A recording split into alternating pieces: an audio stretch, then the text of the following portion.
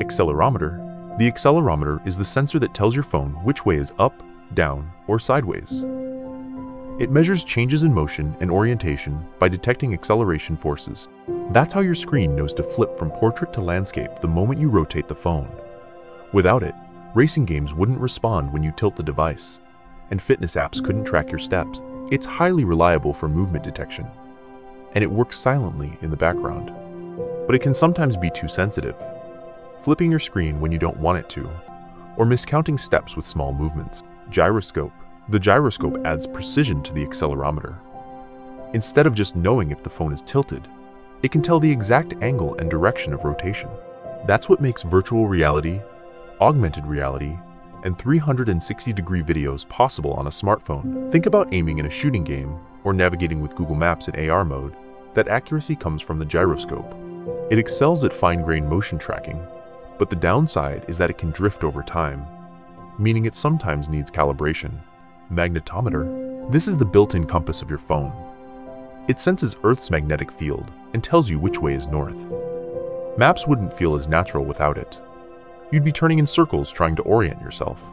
The magnetometer shines in navigation, but it struggles indoors or near strong magnets, where interference can throw it off. Still, it's the reason your phone always knows where you're facing. Proximity sensor. The proximity sensor is tiny but clever. It detects when something is close to your screen, usually with infrared light. That's why the display turns off when you hold the phone to your ear during a call. It saves battery and prevents accidental touches. It's great at simple, low-power detection, but it has limits. It can get confused by dirt, screen protectors, or bright sunlight. Ambient light sensor. This sensor measures how bright your surroundings are. It adjusts your screen's brightness automatically so it's comfortable to look at in any setting. In the dark, it dims the display to save your eyes and your battery. In the sun, it cranks up the brightness so you can still see. It works well most of the time, but sometimes it's a step behind your actual needs, leaving the screen either too bright or too dim for a few seconds. Fingerprint sensor. The fingerprint sensor has become one of the most familiar security tools on a phone. It scans the unique ridges of your finger and matches them to your stored print for quick unlocking. Fast, secure, and incredibly convenient. No passwords needed. Whether placed on the back, side, or under the screen, it gives you instant access. But it's not perfect. Wet or greasy fingers can cause it to fail, and cheaper sensors may struggle with accuracy. Face recognition sensor. Face unlock feels futuristic. Using infrared sensors and sometimes dot projectors, it maps the contours of your face in 3D. It's how your phone can unlock the moment you glance at it. It's secure, quick, and seamless when it works right. But it has its flaws. Poor lighting, sunglasses, or even masks can trip it up. Still, it's one of the most natural ways we interact with our phones. Barometer. The barometer measures air pressure. At first glance, that seems odd for a smartphone, but it improves location tracking. By detecting changes in altitude, it helps your GPS pinpoint whether you're on the ground floor or the 10th story of a building. That makes navigation and fitness tracking more accurate. It's strong in outdoor environments, but weather conditions can affect readings, so it's not flawless. Heart rate sensor. Some smartphones include a dedicated heart rate sensor near the camera. By shining light into your skin and detecting blood flow changes, it measures your pulse. Perfect for fitness and health apps. It gives quick readings without extra equipment.